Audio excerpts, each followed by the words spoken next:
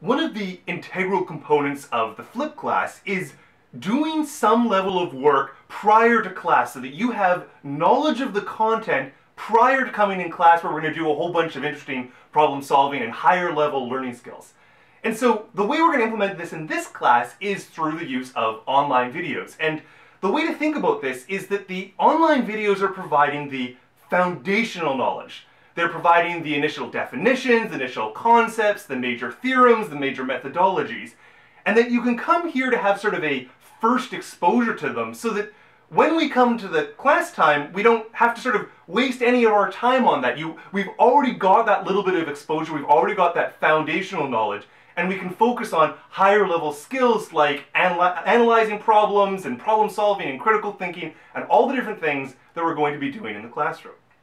So, because they're so important, I want to give you just a few tips as to how I think you should go about watching these videos. Because this is not just like watching an old TV show where you sort of turn off your mind and just sort of sit there and consume what's being presented to you.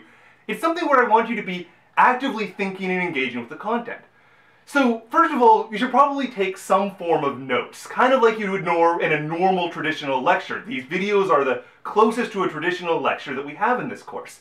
And I don't really mind whether you have a notebook and you just take some notes in the notebook, or whether you go and you print off the PDF slides.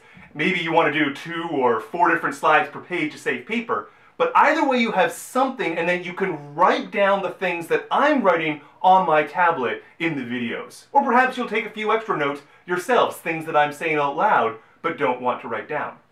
And it's important to have these notes both as a resource for yourself so that you can bring them to class and you have that foundational knowledge there if for whatever reason you might forget it, but also the process of taking notes, of formulating what has been said and writing it down on the brain is a very important way to start triggering that long-term memory retention that we're trying to have in this class. And that's very important for foundational knowledge.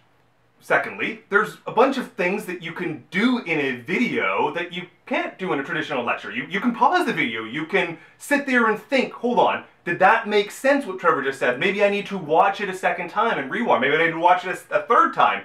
You get to stop and pause and take the time that you need to actively agree that the things I'm saying make sense to you and make sense in your mind, and that you can translate what I've just told you into a way that makes sense for you. So I wouldn't necessarily always watch these videos from the start to the finish. I would go along making sure that I've understood the concepts as I am doing it. After each of the videos, there's going to be a pre-class quiz, and there's many reasons why we do these pre-class quizzes. The first of them is that they're going to give you some sort of immediate feedback as to whether or not you have indeed comprehended the material. Indeed, one of the things that us humans do all the time is that we hear an expert say something, and they say it with exactly the perfect words and in all the right ways, and it makes us think that we followed along because they said it such a nice way, but actually perhaps there is some confusion. So it's really important to make sure that's not the case, that the content has been understood, and that these pre-class quizzes, which you get to try a couple times, so if you don't get them the first time, that's all right, they give you an opportunity to get some feedback. And secondly, we know for that it's important to repeat ideas multiple times, where we're able to not just be shown something and not just be able to follow something, but to be able to do it ourselves. And the pre-class quizzes, they're our first opportunity, first of many, first opportunity to go through that really important process where now we're not just watching me perform, you're the ones that are going to be doing some performing of mathematics, some doing of mathematics. And finally, some amount of marks are associated to these pre-class quizzes, partly as an incentive to make sure that you actually are reliably doing this work. It's well known, for instance, from cognitive psychology, that if you want to learn something well and deeply and have long-term retrieval of it, that doing stuff spaced out of time, that spreading your learning spaced out of time, is more effective than clumping it all together. For example, a mass cramming for a particular test, where you do a whole bunch of work all at once. We know that spreading the learning out over time. So there's an incentive structure here to make sure that you are spreading your knowledge out of time. And in a sense, if you, for instance, didn't do the videos and didn't do the pre-class quizzes, it's not just that you're giving up a little bit of marks. There's not a lot of marks associated to it, just a little bit of marks. The more important point is that you don't have the foundational knowledge needed to be able to do well and to learn a lot from the subsequent class.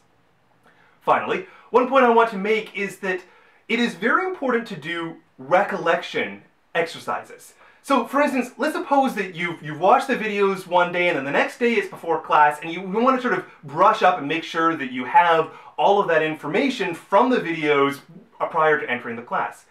And it turns out that we know that there's a really big difference between recognition and recollection.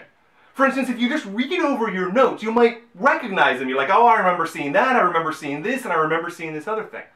But that skill is a lower order skill than the skill of recollection, where you don't look at your notes, or you only look at your notes sort of briefly just to get the large-scale scaffolding, and that you need to recollect the various information that you've learned out of your mind. And you might not always be able to do that the first time. I'm certainly not able to recollect immediately after seeing something only one time.